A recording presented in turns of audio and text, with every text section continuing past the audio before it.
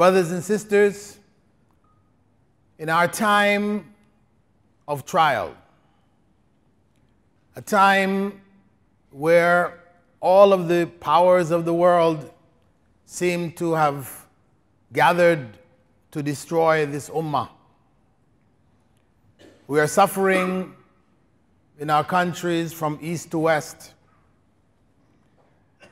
We might think that it can't get any worse, that this is the worst time of the ummah, and as such, because we have heard about references to Dajjal, many will seek to interpret from our circumstances, the one in which we're living now, the presence and the fitna of Al-Masih Ad-Dajjal, of the Antichrist. However, the reality is not as it might seem. This time is not as bad as it could get. One of the things that may point in direction of that is that Prophet Muhammad ﷺ had said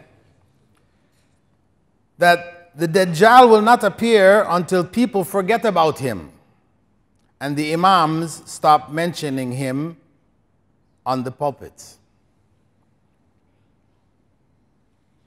No doubt, it is not very often that we hear reminders of Dajjal and his time. So perhaps from that perspective, the time is near. However, this khutbah is dedicated to Dajjal. So we haven't reached the time yet.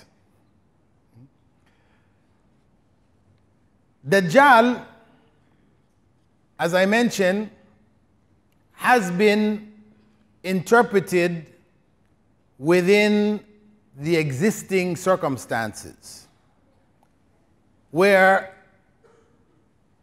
countries, systems have been identified as Dajjal.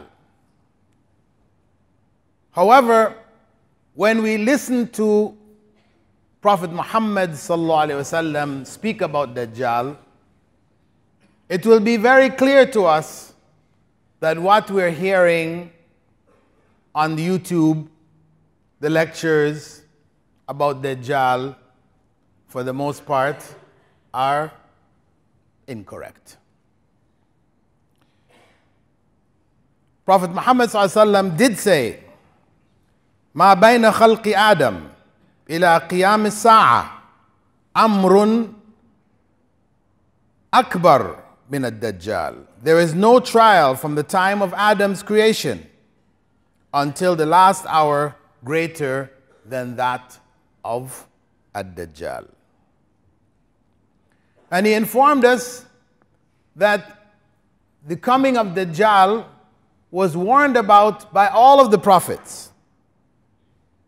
وأن الله عز وجل لم يبعث نبيا إلا حذر أمته من الدجال. Allah, most great and glorious, never sent a prophet without warning their nation about Ad-Dajjal. And that's why it is not surprising to find in the scriptures and the writings of the Christians and the Jews reference to the Antichrist. The Christians have a number of references which they have interpreted in different ways.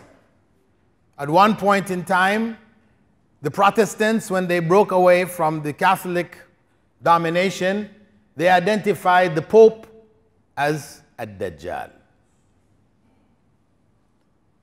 And in more recent times, with the rise of Islam we hear them, or spokespeople or persons among them, saying that Islam is a Dajjal, is the Antichrist. Because for them, of course, Christ is God, and Muslims hold that he is not. So it's a convenient label. Prophet Muhammad sallallahu alaihi wasallam gave us clear instructions. Because Prophet Isa was not the last of the messengers of Allah, his message was not preserved like that of Muhammad sallallahu alaihi wasallam. Though essentially it's the same message. But what Prophet Isa conveyed in his time has been lost amongst the Christian world today.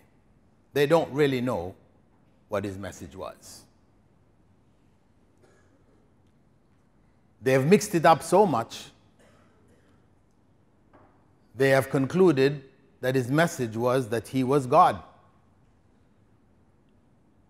You can't get any further away from the truth than that. And so, when you read about what is said concerning the Antichrist with them, it's confused. In Revelations, there are references, verses which describe Dajjal in many different ways. But reading it, it sounds like somebody who had taken drugs and had blown his mind, talking about serpents with many heads, and each head having a mouth, and each mouth having a this and a that, and really crazy stuff. And it's not surprising, as we said, because they lost the message of Jesus. So they made up other things to fill the gaps. However, in the case of the final message, because there was no other message to come, Prophet Muhammad sallallahu alaihi wasallam gave us a very clear description of Dajjal, of his times, of the trials that the world would face, right up to his death. The whole picture, crystal clear. And he used to teach the Sahaba to seek refuge from Ad-Dajjal at the end of each of their prayers, the way that he used to teach a chapter from the Quran. That's what they said.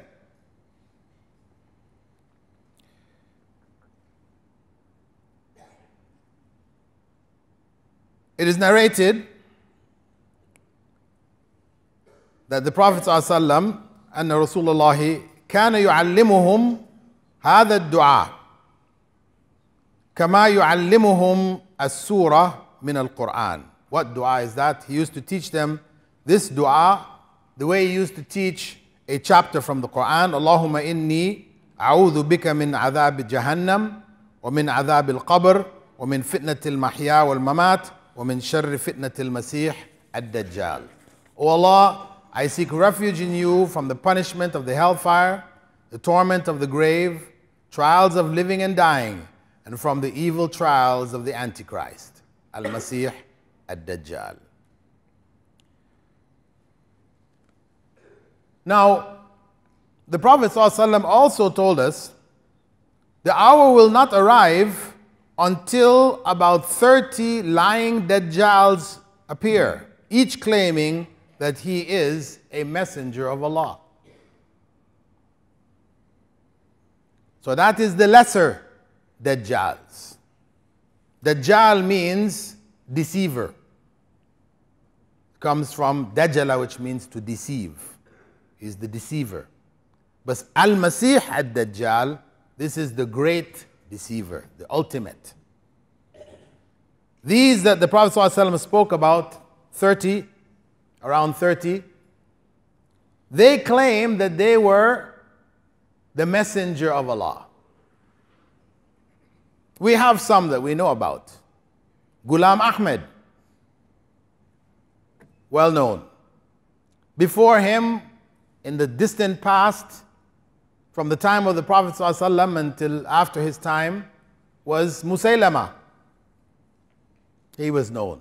And in between there were many others. And there will be others to come who will claim prophethood. In America, we had our own. The promoter, Rashad Khalifa, the promoter, Egyptian origin, based in Tucson, Arizona, claimed that he was a messenger of Allah. And his miracle was discovering the mathematical key to the Quran, the 19. Some of you may know about it, heard about it. Many of you may not, because that was a fitna around the 80s. In the 80s, where this idea had spread very rapidly, and people were amazed at what he had claimed to discover of the mathematical miracle of the Quran. Then it turned out, I wrote a book exposing it to be a hoax and a heresy, and he went on to claim prophethood. Alhamdulillah, he is no longer with us. He was assassinated in America shortly after his claim of being the messenger of Allah. Some people say, I was behind it, which is not true. Anyway, the Prophet ﷺ described Dajjal in very precise terms. Remember, we have some people who say Dajjal is the television. Is the television. Because we have this idea that Dajjal is like a cyclops, one big eye in the middle of his head. And I think we've seen some things on Facebook and circulated of a child born in so-and-so with a big eye in the middle of his head. And a few months back, I remember seeing it. That circulates every so often. Once a year, twice a year, it comes out. This idea of the one big eye. So they say, well, that's the television, looking at you, feeding you. However, the Prophet ﷺ, he described him as being blind in the right eye. He has both a right eye and a left eye. He sees through the left and he is blind in the right. So it's not the television. End of story. And he said that the right eye will be like a floating grape, shaking while in the socket. The left eye will also be defective, not blind, but defective, having a thick film which will give it the look of green glass, and it will be bulging. It will bulge. Furthermore, the Prophet ﷺ described his complexion as being ruddy white. Ruddy white means white to the point of redness. The people of Finland, the northern areas of Europe, you'll find them having this complexion, white with redness in it. They call it ruddy white. His forehead will be prominent, and his neck wide. You'll not have a neck and then head, it will be a wide neck.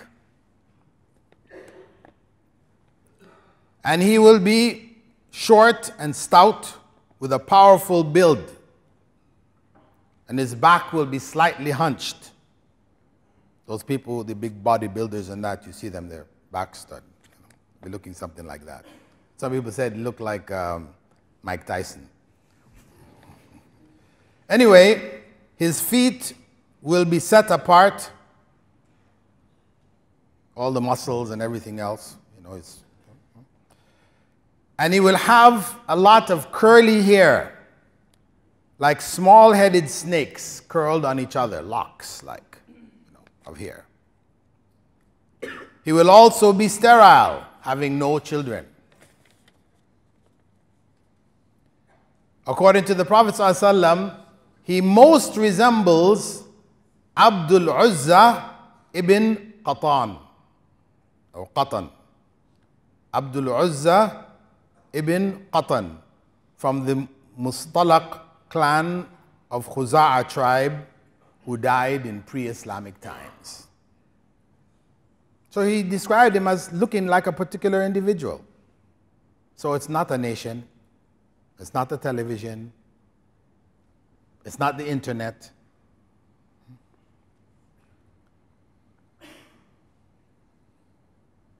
Disbelief, the Prophet ﷺ said, would be written between his two eyes, which will be recognizable by both those who are literate and those who are illiterate.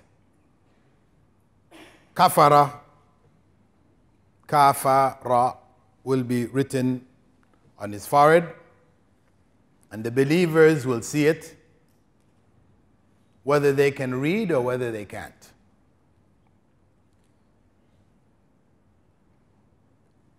So this is the description of Al-Masih Ad-Dajjal. When is the time?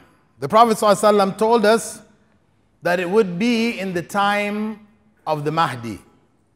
And of course, the question comes, when is the time of the Mahdi? That's a whole another lecture. Maybe another khutbah, inshallah, we'll deal with the Mahdi.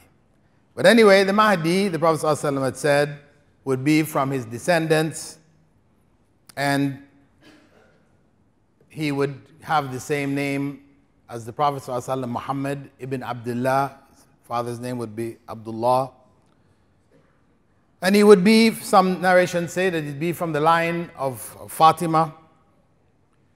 But anyway, he would appear, Allah would change him overnight, and he would appear from among the Ummah and lead the struggle against the forces gathered to erase Islam towards the end of time.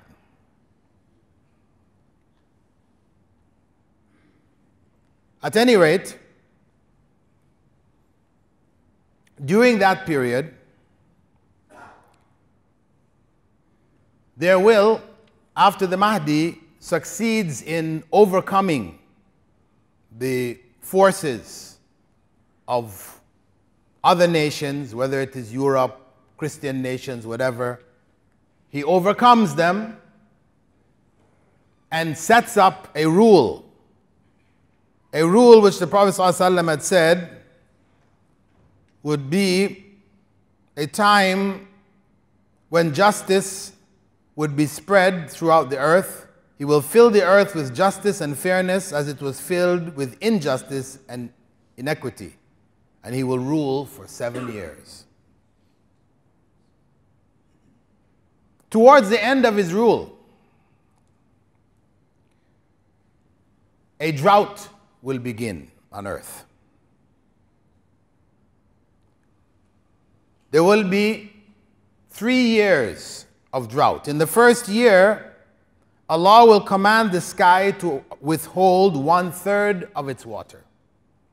Rain, 1/3 of the rain will stop. In the second year, 2/3 will stop. And in the third year, no rain will take place anywhere on earth. Rain would stop altogether. Has that happened yet? No. So these are the signs to let you know clearly Dajjal is not here and now. When that circumstance arises, everybody will know it. When there is no rain anywhere on the earth, it will be in the papers, it will be known. It will be well known. And at that time, Dajjal will appear from the east. The Prophet ﷺ was reported by Abu Bakr to say, Dajjal will first appear from a land in the east called Khurasan. Now Khurasan is currently in Iran. And it is a region, there's also a city within what is known as Kurdistan.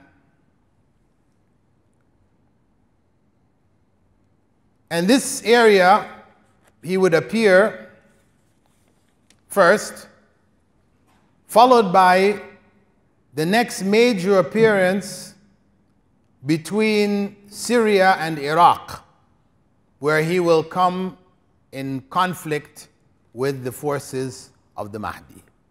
That's the first point at which the trials will begin. And his followers will come from Muslims and non-Muslims.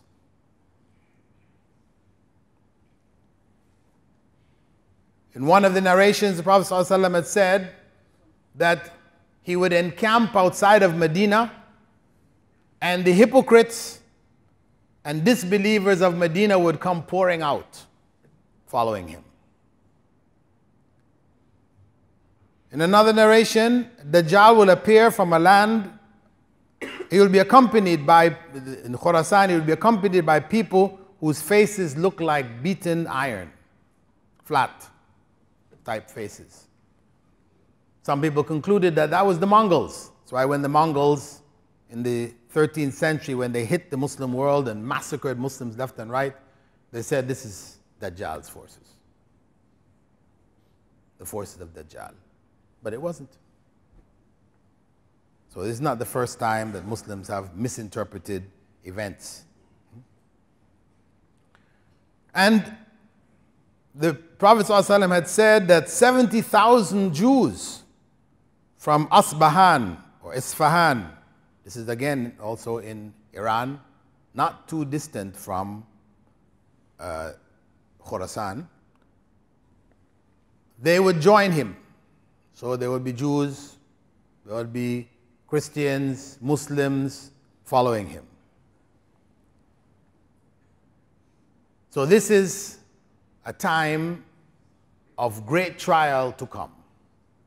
And we can only ask Allah subhanahu wa ta'ala to protect us from that time and to keep us firm in faith, because it will only be a firm handle on Islam that will take us successfully through that time. I ask Allah subhanahu wa ta'ala to protect the ummah, to protect us, our families, our children from this time, this fitna, and to keep us firmly knowing Islam and practicing it. What will make a Dajjal such a fitna that would cause so many people to follow him?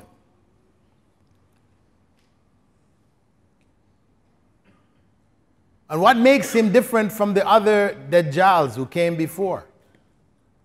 Well, those who came before, as we said, would say that they were messengers of Allah. We know them as false.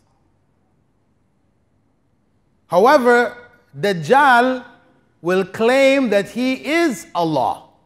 This is the difference. Now, this is not the first time that people have claimed that they are Allah. We had Sai Baba in Tamil Nadu. For many years, he died a few years back, claiming that he was Allah.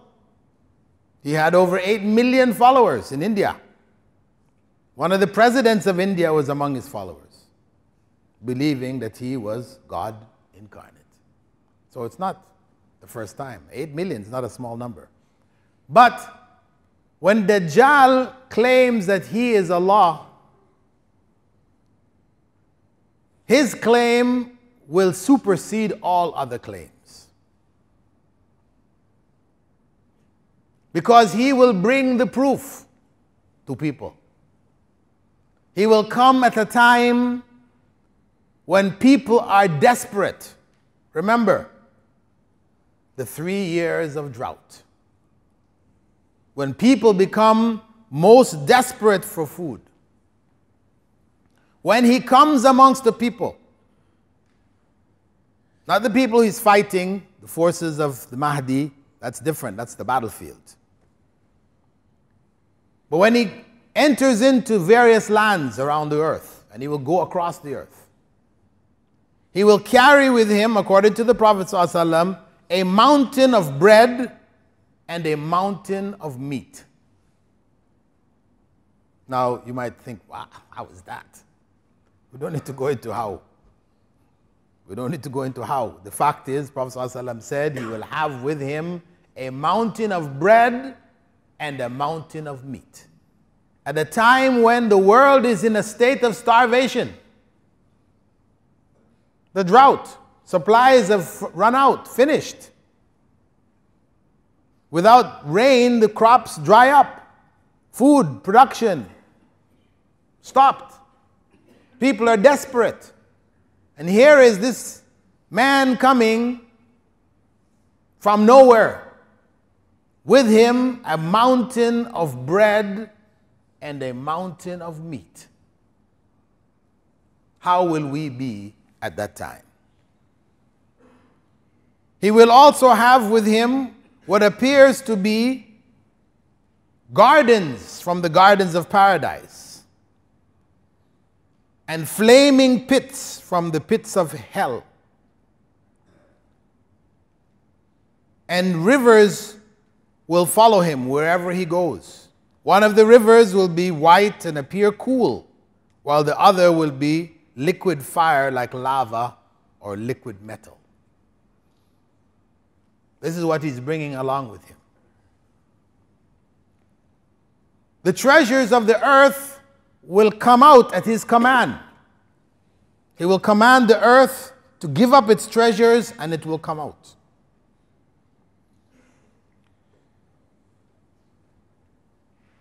He will enter virtually every city on the earth. And he will take some people, Bedouins from different areas, and say to them, if I resurrected your parents, would you testify that I am your Lord God? And of course, if somebody says to you, I will resurrect your parents. If I resurrect your parents, will you accept me as God? Seeing all of this, that's the final stroke. How many of us would be able to say, no, I still wouldn't believe? And of course, the vast majority will say, yes, if you can do that, you have to be God. And he will then call on two from the jinn who will appear in the form of your parents. And they will say to you, follow him, my son. Follow him, for he is your Lord. And people will follow.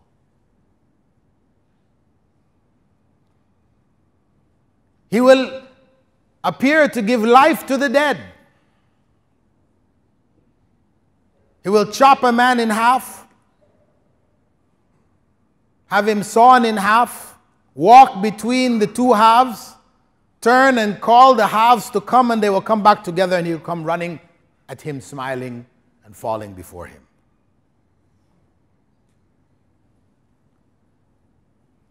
How will we be then? Will we be able to stand firm then at a time like that? And he will dominate the world for 40 days. But the first day will be as long as a year.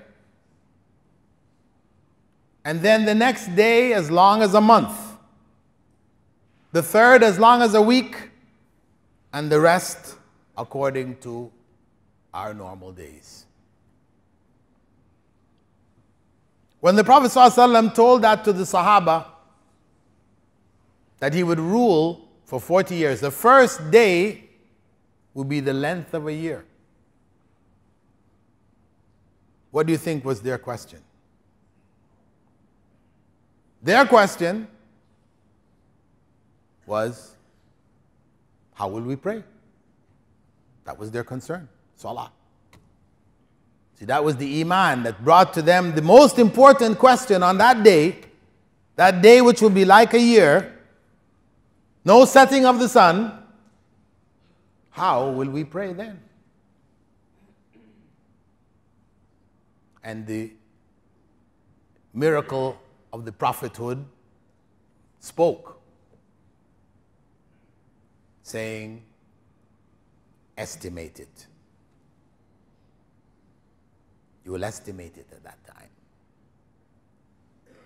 And this is the hadith which is used for us to figure out when to pray when we're inside the Arctic Circle up north.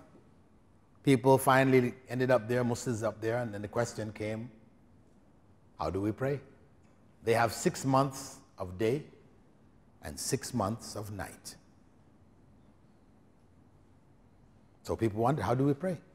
The Prophet ﷺ gave the answer 1,400 years ago. Estimate it.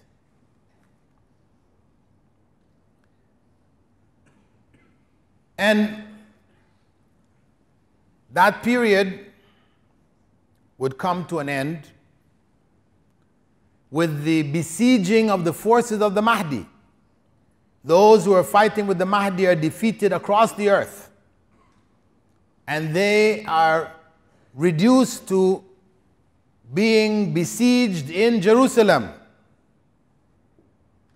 And at this time, when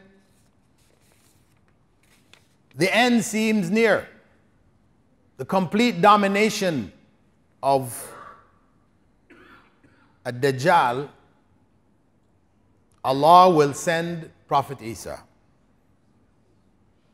descending, as the Prophet ﷺ said, close to a white minaret to the east of Damascus, wearing 2 white robes, and his hands will be resting on the wings of 2 angels. From there he will go to Jerusalem, where the Mahdi and those with him are besieged by Dajjal and his forces. And the Prophet ﷺ said, at Fajr, when he arrives there, Prophet Isa arrives there at Fajr, and the Mahdi steps forward to lead the Salah, Salatul Fajr, and Isa joins them, alayhi salam. The Mahdi will step backwards in order for Prophet Jesus to come forward. However, Prophet Isa will put his hand on the back of the Mahdi and tell him to continue and lead the prayer. Go forward and lead the prayer, because the call for prayer was made for you. So he will lead them in the prayer. As soon as the prayer is over, with the forces of Dajjal breaking down the gates of Jerusalem, Prophet Isa will say, open the gates, let them in. And they will open it wide, and the thousands of followers will come pouring in, with Dajjal in their midst. When Dajjal spots Prophet Isa, he turns and begins to run. The Prophet ﷺ described him as beginning to dissolve. He starts to crumble. But he continues to run. Prophet Isa runs after him, catches him, kills him with a spear, then lifts the spear with his blood on it to show the followers of Dajjal as well as the followers of the Mahdi, Muslims, that Dajjal was finished. That will be the end. So this picture, which was painted for us by the Prophet ﷺ, was a clear picture which invites us to cling firmly to Islam, so that if that time catches us, we'll be able to withstand the trials that are coming. He also advised us to memorize the first 10 or the last 10 verses of Surah Al-Kahf, which we are to read, encouraged to read every Friday. And Surah Al-Kahf speaks about the signs of Allah, reminding us when the signs of Shaitan become dominant. And we should seek refuge in our day-to-day prayers, at the end of our daily compulsory prayers, protection against Dajjal. Since the Prophet ﷺ used to teach that dua like he taught a surah from the Quran, it means we all should know it. We all should use it. And we should be in frequent remembrance of Allah, because that is what is going to give us the firmness of faith to be able to withstand his trials. And also the Prophet ﷺ warned us that if you hear Dajjal is in a land and you might think your faith strong to stand or to withstand his trial, and in the time of Dajjal, when he is cutting people, making them come back, he will take a youth, one young man, cut him and put him back together again, ask him, do you believe that I'm your Lord? And he will say, no. I'm even more certain that you are the Masih al-Dajjal. You're not God. And he will take him and try to cut off his neck. Failing that, he throws him into that river of fire that is with him, and he will appear to burn up. The Prophet ﷺ said that he is the greatest martyr in the sight of Allah. And he said, whenever you see him, if he comes amongst you, and you see that the river, those two rivers behind him, or beside him, the cool one looking like it's coming from the gardens of paradise, and the hot, evil one looking like it's coming from hell, he said, dive into the one coming from hell, because that is the one leading to paradise. Will we have the faith, the strength to make that decision on that day? We don't want to seek him. Don't think that you are going to be that martyr. The Prophet ﷺ said, if you hear he's in one place, go to some other place. Run, flee. If you can make it to Mecca and Medina, these will be the only two cities on the earth that he will not be able to enter. If you can make it there, go there. And hope that you will not be among those when he causes the earth to shake. In Medina, with the millions of inhabitants, he will cause the earth to shake 3 times, earthquakes. And people will come running out to join him, to be his followers. to be saved from the earthquakes, that we will be amongst those who will stay there and die if the buildings fall on us, rather than go out and follow him. We ask Allah subhanahu wa ta'ala to keep him foremost in our minds, and to keep the deen foremost in our limbs, in our actions, and to keep our focus as Jannah, paradise, and to forego the things of this world which will take us away from it, and to seek the things of this world which will bring us closer to it. We ask Allah to forgive our parents, forgive their sins, make their graves graves from the gardens of paradise. And we ask Allah to guide our children, to protect them, to keep them firmly on this faith until Allah takes them from this world.